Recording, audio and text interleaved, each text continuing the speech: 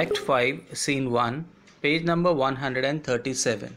In the previous video, we had completed the explanation up to line number 55.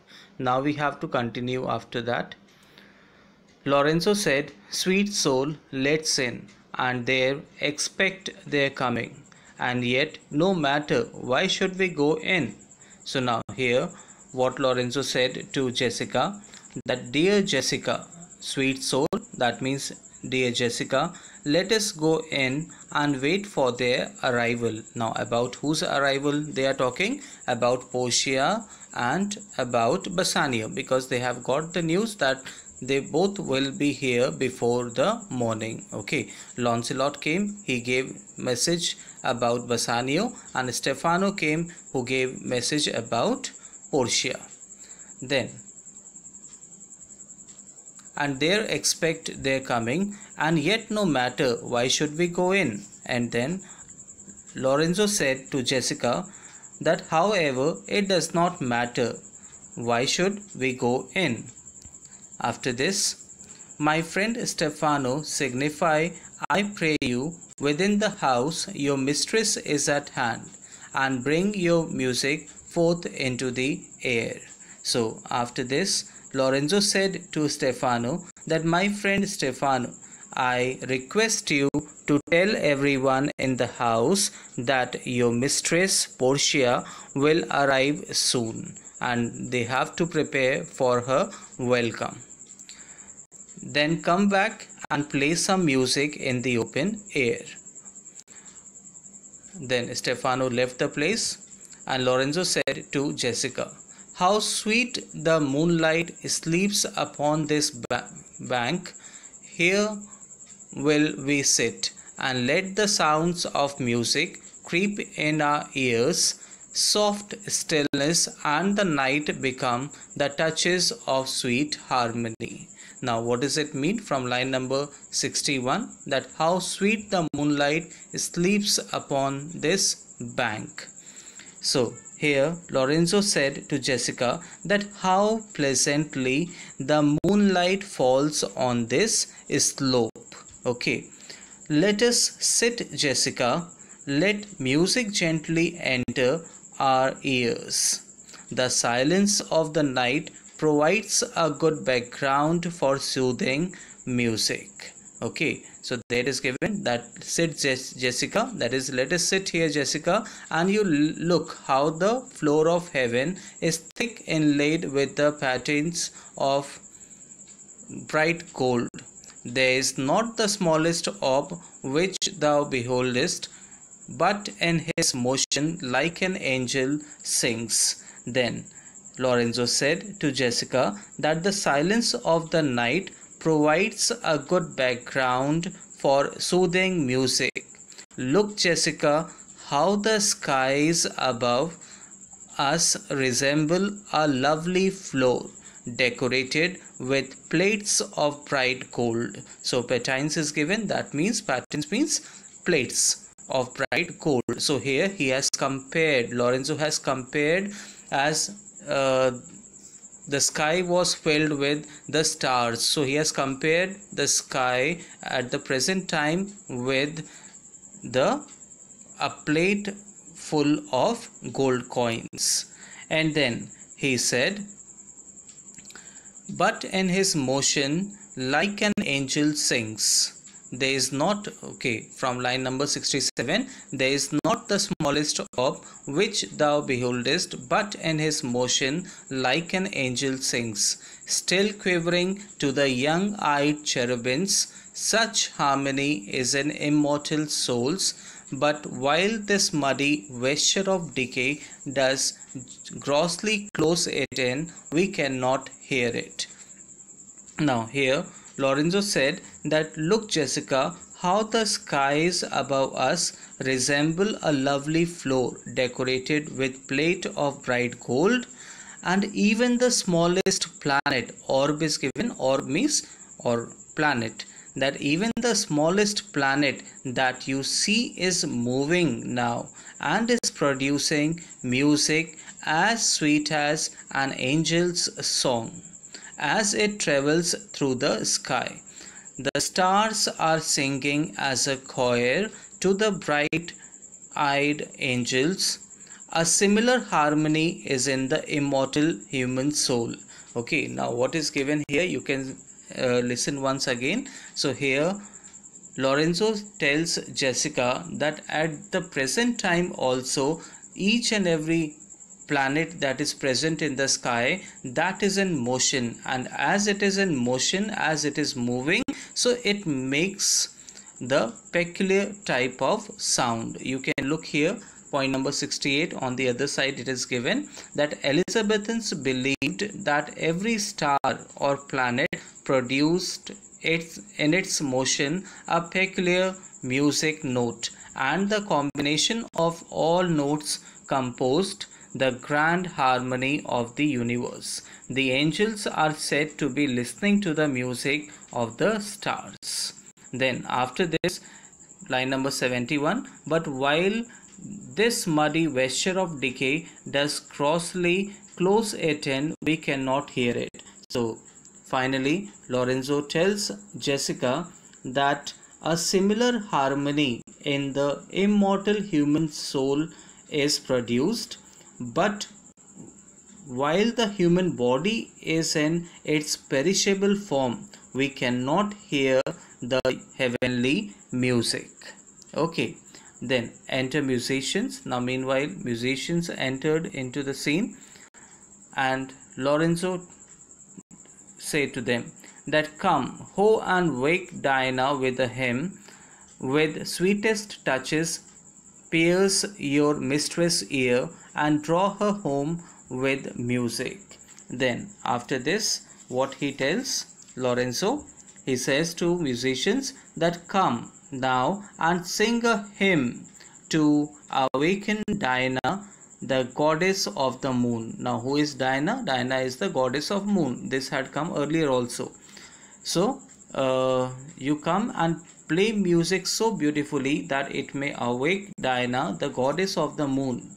Let your sweet music reach the ears of your mistress Portia and lure her home with it. Okay, now after this, musicians started playing music. Then Jessica said, I am never merry when I hear sweet music. So Jessica said to Lorenzo that whenever I hear sweet music, I feel sad. I don't feel happy. Then Lorenzo speaks to Jessica. Now this speech is very important, children. Lorenzo's speech. So listen it very carefully. Now Lorenzo says to Jessica that the reason is your spirits are attentive. Now in this extract, Lorenzo tells Jessica that why you don't feel happy or why you feel sad when you listen to the music. So he gives the reason, that the reason is your spirits are attentive, that your spirits are attentive. It is receptive at that time. For do but note a wild and wanton herd, or race of youthful and unhandled colts, fetching mad bounds, bellowing and neighing loud, which is the hot condition of their blood. If they but hear perchance a trumpet sound, or any air of music touch their ears, you shall perceive them make a mutual stand, their savage eyes turned to a modest gaze by the sweet power of music. Therefore the poet did feign that Orpheus drew trees, stones and floods, since not so stockish, hard and full of rage, but music for the time does change his nature. Now what does it mean? Quite a long extract. That for do but note a wild and wanton herd. So Lorenzo tells Jessica that you don't feel happy because your senses are so attentive to music that you are lost completely in it. And then you may note that a wild and untamed herd, or a breed of young untrained horses, jump about madly, and make a loud sound. For this is natural due to their wild blood. However, if they happen to hear the sound of a bugle, or if some notes of music fall on their ears, they all stand still and remain quiet, listening to it. Their wild eyes become calm due to the influence of the sweet music. Now here once again I'll tell you what is given, that in this speech Lorenzo tells Jessica that why you don't feel happy when you listen to the music, and what he says that at the time when you listen to the music, your senses, your spirits are very much attentive to music, and it is that much attentive that you are completely lost in it. And then after this Lorenzo gives example to Jessica about the wild animals behavior and about the untrained young horses or the herd, untamed herd. And what he tells that you can think about, or you can just note about their behavior, that how do they behave, that they behave in the wild manner. They jump about madly and make a loud sound, and this is natural due to their wild blood. So, however, if they happen to hear the sound of any music, then they all stand still and remain quiet listening to it. So their wild eyes become calm due to the influence of the sweet music. So he wants to tell that much power music has, that it can uh, make attentive to anyone, and the person or an animal can get lost into it. Then after this he says from here, line number this 85, you shall perceive them make a mutual stand, their savage eyes turned to a modest gaze by the sweet power of music. Therefore the poet did feign that Orpheus drew trees, stones, and floods, since not so stockish, hard, and full of rage, but music for the time does change his nature. Then Lorenzo says, therefore, poet Ovid narrated how the musician Orpheus made trees, stones, and rivers move from place to place by the power of his music. For nothing in the world is so insensible, unyielding, or fears that music does not change, at least for some time. Then he says, the man that has no music in himself, is not moved with concord of sweet music sounds, is fit for treasons, stratagems, and spoils. The motions of his spirit are dull as night, and his affections dark as Erebus. Let no such man be trusted. Mark the music.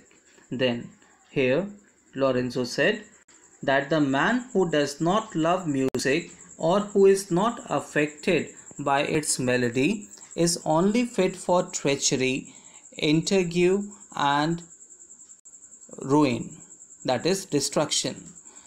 His thoughts are as dark as night, and his emotions are as dark as hell. Let no such man be trusted. Listen to the music. Mark to the music, that means listen to the music. Then after this, meanwhile into the scene, Portia and Nerissa enter. Portia says, that light we see is burning in my hall. How far that light little candle throws his beams, so shines a good deed in a naughty world. Now here Portia said to Nerissa as she entered, that we see the light burning in my own house. How far light from a little candle shines at night. Thus shines a good deed in this big wicked world. Okay, now what she has done, that is she compares the candlelight which was lit in her home and they were able to see from so far. So she compares that with the good deed, good work, that the good deed shines in this big wicked world. Then Narissa says, when the moon shone, we did not see the candle. Then what Narissa said, that when the moon shines, we do not see the rays of the candles. Now we stop here, and in the next video we shall continue from page number 140.